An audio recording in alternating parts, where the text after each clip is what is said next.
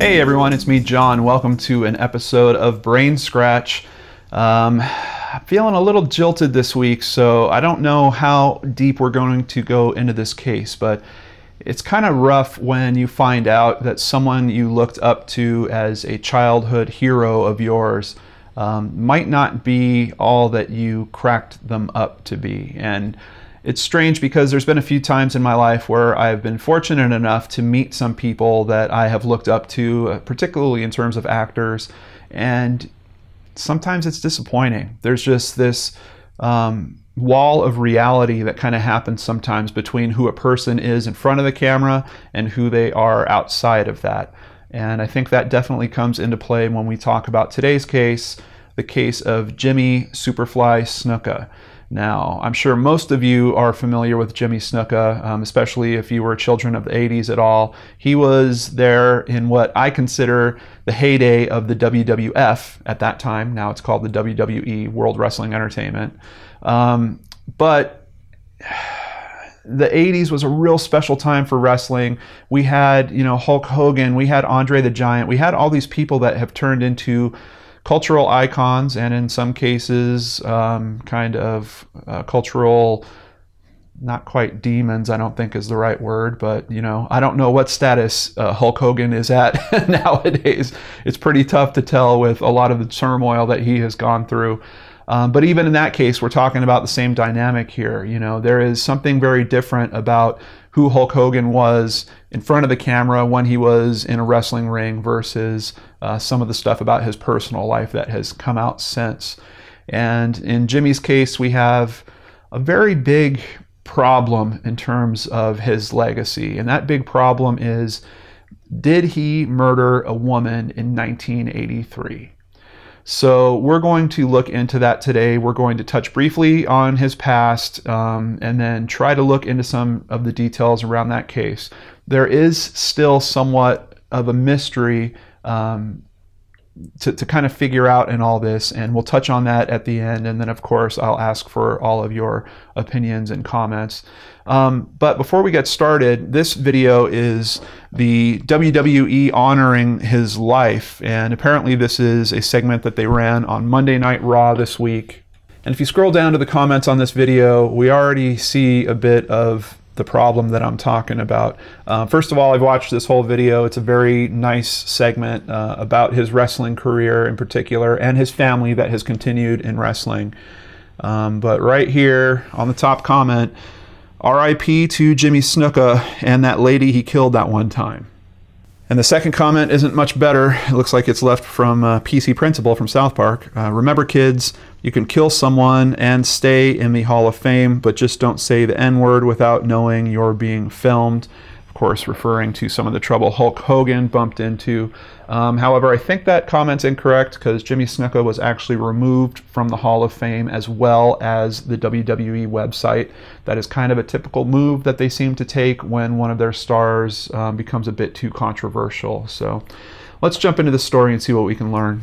Heading over to Wikipedia, James Ryher Snuka, born James Wiley Smith, better known by the ring name Jimmy Superfly Snuka, was a Fijian professional wrestler and actor. He was inducted into the WWF Hall of Fame in 1996. He really had an amazing career. He began wrestling in 1970, kind of worked his way up to the WWF, and then in January of 1982, he entered the WWF as a villain, and he was working with the manager Captain Lou Albano, who, if you're a fan of the 80s WWF, you know very well. He managed a bunch of great wrestlers. But here is just a quick little clip of the introduction, Jimmy's first entrance into the WWF. The opponent hails from the Fiji Islands. He weighs 250 pounds. Here he is, Jimmy Superfly Snuka. And of course, what he was known for, especially with the name Superfly, was a jump he would do off of the top turnbuckle. Let's just... Before. Wait till you see what he does. Oh my goodness! Very physical performer, and one of the early wrestling flyboys, I guess you can call him. There are certain wrestlers that kind of specialize in those types of aerial moves, and he influenced basically a whole generation of other wrestlers by doing that. And it appears that it was pretty tough on his body. There are some interviews where other wrestlers are discussing some of the pain that he was dealing with. Basically, his elbows and knees were shot from landing those. And at some point, he was even asking the other wrestlers to try to catch him as he was coming down so that it could brace some of that impact on his elbows and knees.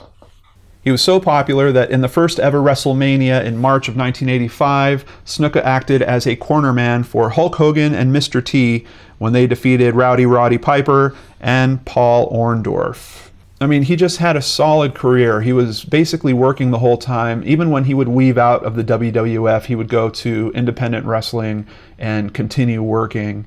Snuka received a Lifetime Achievement Award from WWE in 2002 at Madison Square Garden. Also in the early 2000s, he was participating at X Wrestling Federation, accompanying his son, Jimmy Snuka Jr., to the ring for matches, including one match where they both delivered the Superfly Splash. And finally, Snuka made an appearance in an old school edition of Raw in November 2010, where he stood by his daughter, Tamina, which would be his final WWE appearance, though Snuka continued wrestling on the independent circuit until mid-2015. He appeared in 10 video games. He appeared in a cartoon about the World Wrestling Federation. He wound up writing an autobiography, Superfly, the Jimmy Snuka Story, published in December of 2012. He was married 3 times. And then you see his Wikipedia page has a pretty lengthy segment on the Nancy Argentino death.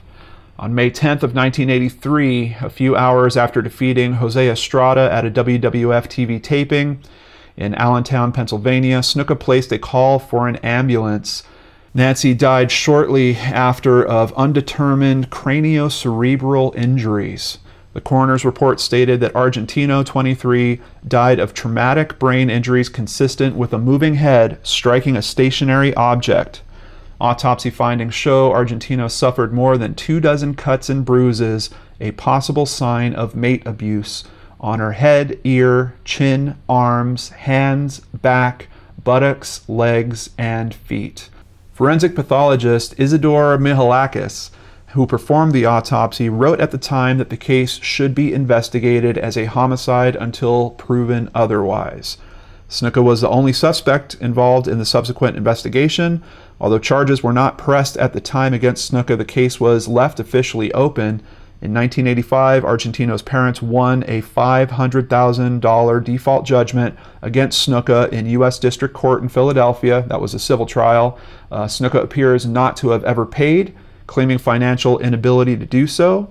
On June 28, 2013, Lehigh County District Attorney Jim Martin announced that the still open case would be reviewed by his staff. On January 28, 2014, Martin announced that the case had been turned over to a grand jury. On September 1st, 2015, 32 years after the incident, Snuka was arrested and charged with third-degree murder and involuntary manslaughter for Argentino's death. On November 2nd, Snuka pleaded not guilty before Judge Kelly Banach. A hearing to determine Snuka's competency for trial began in May 2016. Snuka's attorneys argued that a forensic psychologist found Snuka's mental and physical health to be deteriorating. Prosecutors countered by showing a tape of Snuka performing wrestling moves at a May 2015 match. On June 1, 2016, Judge Banach ruled that Snuka was not mentally competent to stand trial for the murder and that a new hearing would be held 6 months later to reevaluate his competency, though his attorneys maintained that his condition wouldn't improve over time. Judge Kelly Banach dismissed the charges on January 3, 2017, deeming Snuka not mentally fit to stand trial. In August of 2015, Snuka's wife, Carol, announced that he was diagnosed with stomach cancer. That was actually brought up by his attorneys as well, and I believe that's part of the reason why the judge dismissed the case. They were basically saying that he only had a matter of months to live. I think they said about 6 months, but he actually wound up dying only about 12 days after the case was dismissed. Outside of that, I do believe this other case is still rolling forward. In July of 2016, Snuka, represented by his wife, was part of a class action lawsuit filed against WWE, which alleged that wrestlers incurred long-term neurological injuries and that the company routinely failed to care for them and fraudulently misrepresented and concealed the nature and extent of those injuries. Already a tragic story in one way. I mean, even if you're just looking at this man in terms of his career, but now you have the personal side to look at as well, and this big question about what happened on that night back in 1983, and is there any way to really review it? Luckily there is. Part of the reason why this case came back and was brought to the grand jury was because of new information that had come out. One of those things being the book that he had written and some comments that he made in that book about what happened on that night. Outside of that, there was an article written that really does a really detailed job about going into the events as they were reported and noted by several different people. It's a bit of a lengthy article, but we're going to go through it, and I'm going to try to hit some of the highlights of it and share those with you, so hopefully we can come to some determination about this. But what's tough about this right from the get-go is he is the only suspect for a very good reason. She was spending time with him that day. They were traveling together. They got to a hotel together. He went to do his job. He came back and essentially found, according to him, found her on the bed, and she had yellow liquid coming out of her nose and mouth. I believe she was unconscious at the time. He called for an ambulance. So there's really no other culprit to look at in this situation. What we're really trying to determine here is his story about it being accidental true versus what some of the evidence seems to point to, which is this is more of a domestic violence issue that may have gone too far. YouTube channel, the Hannibal TV, has done a really good job of interviewing some of the wrestlers that knew him back at that time and trying to get their point of view on this case. We're going to start with just a small clip here from the Honky Tonk Man about what he thinks. I don't think Jimmy had anything to do with that. I don't believe that at all. I know Jimmy too well. I know he's not that kind of person. The Hannibal TV also has an interview with Hacksaw Jim Duggan about it. When there's that much smoke, there must be a little fire, I think. And tag team Demolition. I hope it's not true. I don't know if it's true. But Jimmy's gone through a lot. You know, he fought cancer, and we saw him, about a year ago. He's deteriorated, and this has added to it. If you're a fan of wrestling from back in those days, I can tell you might want to check out the Hannibal TV and watch these interviews in full. There's a lot of additional information that you will get about the industry, about how these guys work together. They speak very highly of Jimmy in terms of him being in the ring. They said he was a very careful wrestler, that he was very gentle in the moves that he would execute with them. So there's a lot more insight to be gained from this. I recommend you check that out for yourself. But as you can see just from these three clips, people are very divided. I believe it comes down to belief. I think that people are divided because they don't want to think that he was that type of person. Particularly with the Honky Tonk Man interview. Him and the Honky Tonk Man actually worked together for quite a bit for a while as they were fighting each other. So it's strange. I think Hacksaw says it well, where there's smoke, there's fire. And unfortunately, Jimmy also had some other charges of domestic abuse. I believe one that was related to his first wife, as well as another charge that was related directly to Nancy Argentino that had occurred only 4 months before she had died. Now, The Morning Call is the publication that came out with an article, I believe it was in 2013, that kind of helped stir things back up in terms of this case. They've written another article since, and we're going to kind of do this in reverse order. So we're looking at the newest article first. This is from September of 2015. And we do have some pictures here. Here we have a photo of Jimmy with Nancy, and down here a photo of Nancy on her own. According to this article, his book, Superfly, The Jimmy Snuka Story, was meant to highlight his Hall of Fame career, but Lehigh County authorities say it also helped crack a 32-year-old mystery, the death of Snuka's 23-year-old girlfriend, Nancy Argentino, after she was found unconscious in a Whitehall Township motel. Quote, his assaultive acts and his failure to act to obtain medical attention resulted in her death, the grand jury wrote in a presentment July 17th, recommending he be charged with homicide. So the grand jury charged him, it looks like, with third-degree murder, which means a killing with malice. It carries a maximum sentence of 20 to 40 years in prison. And the DA, Jim Martin, said the case didn't warrant a first-degree murder charge, which applies to a killing that is both willful and premeditated. Snuka was subpoenaed to testify before the grand jury, Martin said. He appeared with his lawyer, but didn't testify. The grand jury reviewed police reports, medical and autopsy evidence, and the statements Snuka made in media interviews and in his 2012 autobiography about what happened to Argentino. In the book, Snuka wrote how his personal life began, quote, getting a little crazy in 1983 because of his frequent use of alcohol, steroids, and cocaine. Argentino had regularly traveled with Snuka on the burgeoning pro wrestling circuit while he had a wife and 4 children in North Carolina. So yes, she was indeed a mistress of his. Apparently she was kind of into the World Wrestling Federation. There is some mention that at one point she also at least had one date with Hulk Hogan. On May 10th, 1983, Snuka was at a taping of a then World Wrestling Federation event at the Allentown Fairgrounds.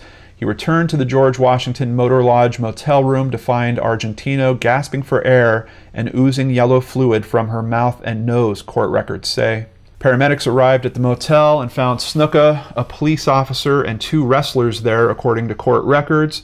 Argentino was unconscious, barely breathing, and her dilated pupils and rapid heart rate indicated she had a head injury and was likely in shock, court records say. Argentino was pronounced dead at a Lehigh Valley Hospital emergency room the next day.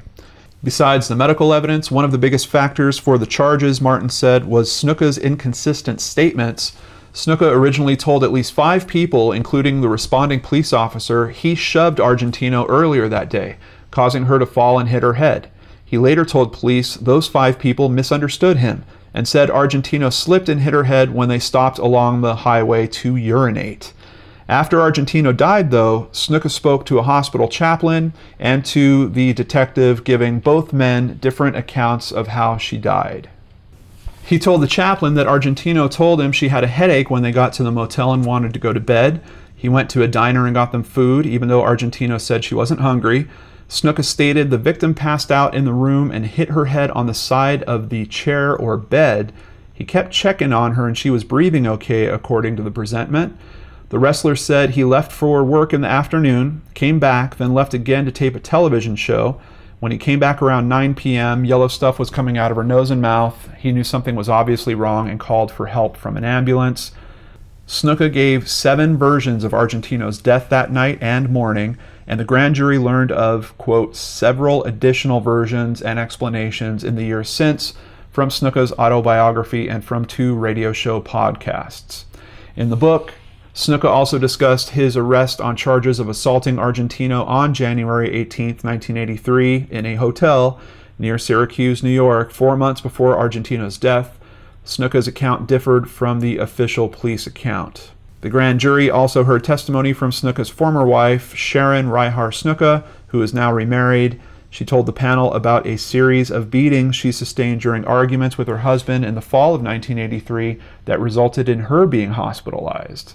In his autobiography, Snuka maintained his innocence and said Argentino's death ruined his life. Quote, many terrible things have been written about me hurting Nancy and being responsible for her death, but they are not true, he wrote. This has been very hard on me and very hard on my family. To this day, I get nasty notes and threats. It hurts. I never hit Nancy or threatened her. I don't know about you guys, but for me, just looking at the history here, we have a wife talking about being beaten and hospitalized. We have a charge against him for 4 months prior to this.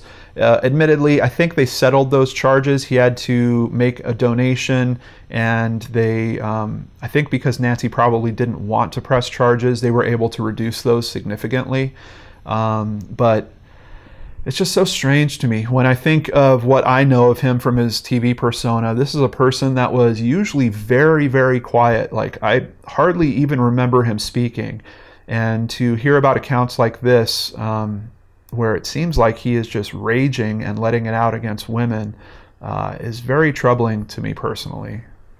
Now jumping over to the morning call, this is the actual article that helped kind of re-kick this thing into being investigated. This was published June 18th of 2013, and I believe in this article is the first time that they were able to go over details of the autopsy report.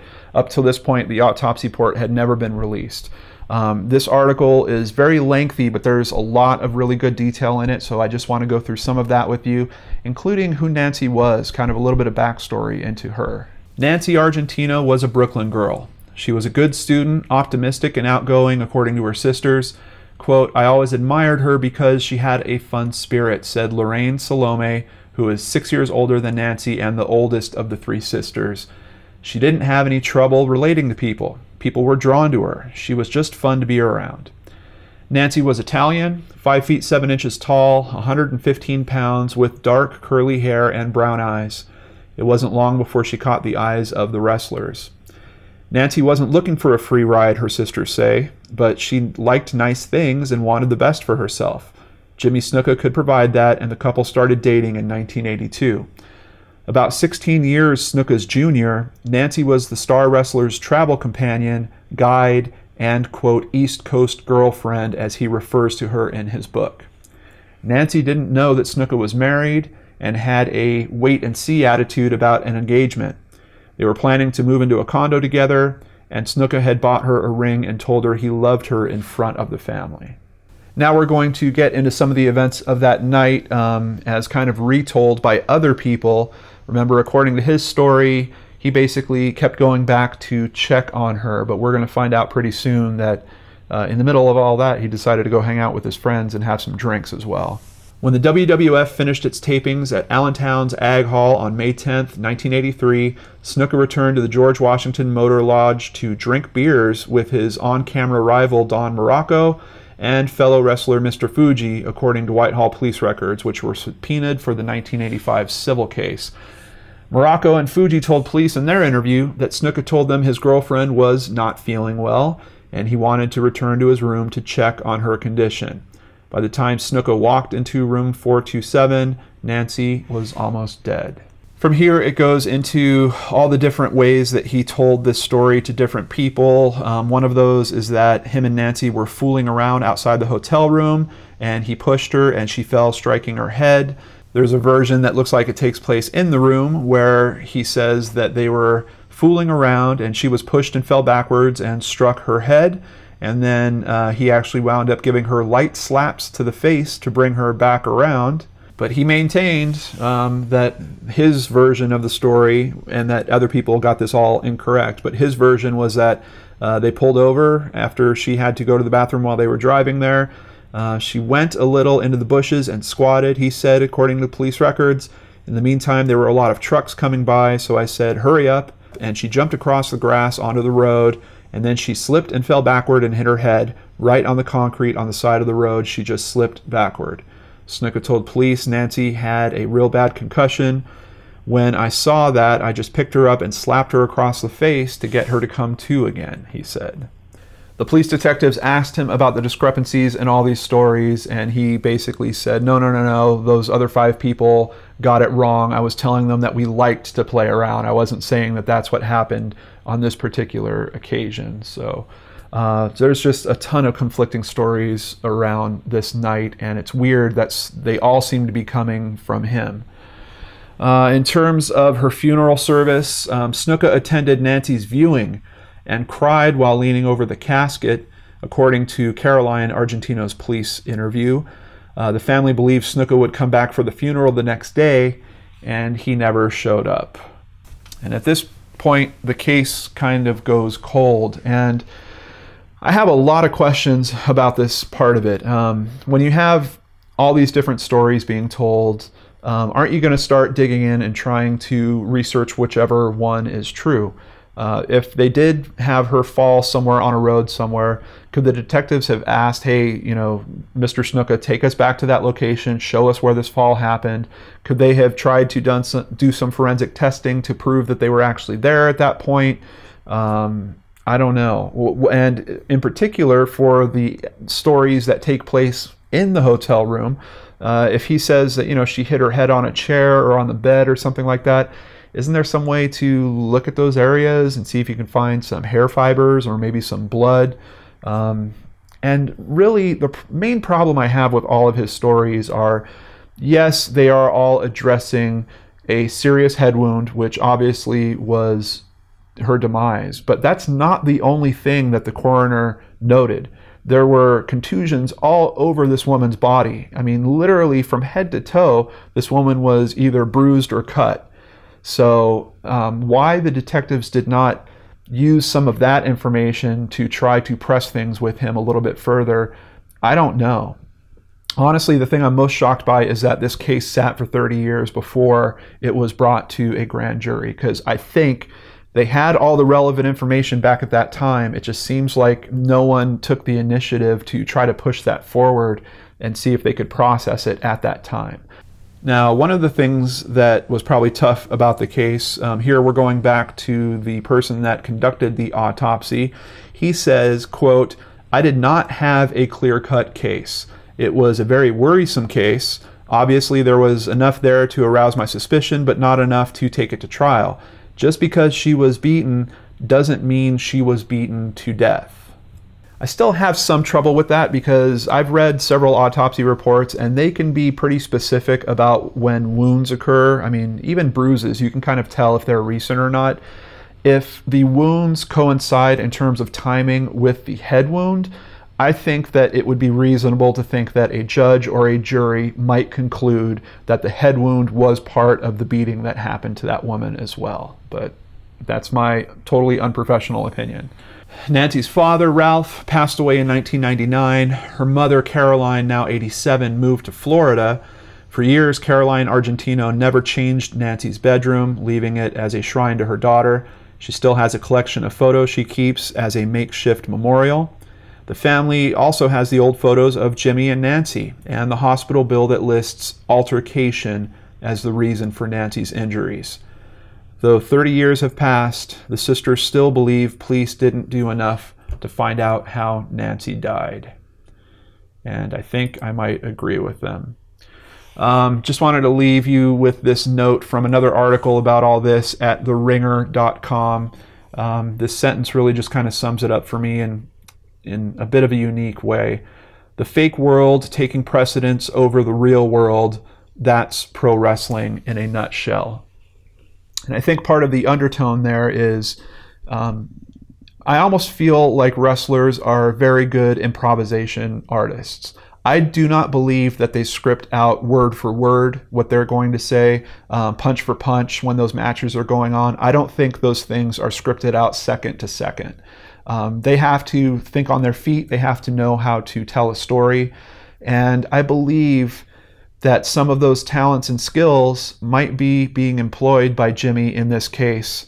And that's part of the reason why his story is changing as he's telling it to different people. It is kind of just his natural mode. It's his career. It's what he had done for, I think, 40 years, maybe even close to 50 years. So, you know, using the tools that you are already familiar with seems to make some sense to me, but it is tragic. It's tragic for this family that had to wait for decades for some type of justice, and just when justice looked like it was about to show up, the culprit decided to leave. And even that in some way is still heavy and kind of dark for me, because it doesn't really give Jimmy a chance to, not that he could kind of atone for his sins, but it doesn't really give him a chance to become a better person at any point either. You know, did he really learn a lesson from killing this woman and getting away with it? I don't think so. I know some people out there are probably thinking, well, you know, he became sick and that is the universe's way of exacting justice upon him. Perhaps it is. But I would just I don't know. I personally would have felt better about it if he would have actually faced the charges. Perhaps someday he could have admitted to what he had done, and maybe that story could be remembered by others and stop further occurrences of domestic abuse or violence against women for other people. But instead, what we're left with is childhood memories of a figure that is, I have to separate in my mind. I have to just separate it and say Jimmy Superfly Snuka on WWF is a character. And there are things about that that I can appreciate and remember. But Jimmy Snuka, the person, was a whole different thing. It's kind of the same lesson I feel like I've had to learn in terms of meeting actors and realizing that they are clearly not the characters that they portray. In some cases, they are extremely, extremely different. So I think that's where we leave it. Now, the big questions are, what do you guys think? Was this truly an accident? Is one of those accidental scenarios he's talking about, are those feasible? Or did he really get away with abusing this woman literally to death? I think those are really the big questions that we're left with in this case. I don't know. For me, unfortunately, it's too odd having all these different stories. It's too odd having that much evidence in terms of her autopsy and the damage that it looks like her body took on that particular day. I find it very hard to believe that this was not something that just got out of hand, went too far. And you even have Jimmy admitting to abusing alcohol, cocaine, and steroids at that time. Did he work himself up into some kind of rage that he then tried to escape from? I don't know. Before I go, I just have to thank Jason Evans. He actually wanted me to cover this case a while ago. I was waiting to see how it shook out because I really would have liked to finish this episode with, hey, they concluded he was guilty. He is serving 20 years, whatever. But unfortunately, we're not going to have that clean of a finish on this case. But Jason is a big WWE/WWF fan. He even got to meet Hacksaw Jim Duggan just last weekend and was sure to tweet me about that. So thank you so much, Jason, for helping me reach back into my childhood a little bit. It was kind of fun to see some footage from the good old glory days, see some footage about these wrestlers and, how we're all aging together now. But it was also a very tough day to dig into this story, and I feel terrible for Nancy's family and what they've had to endure for all these years. And I just hope that at least knowing that the grand jury did indict him, that he was going to face those charges, is enough for them to know that justice was very rapidly coming. Thank you so much for spending some time with me here on BrainScratch. I hope every one of you out there has a wonderful weekend. I'll catch you next week back here on the Lord and Arch channel. Take care, everyone.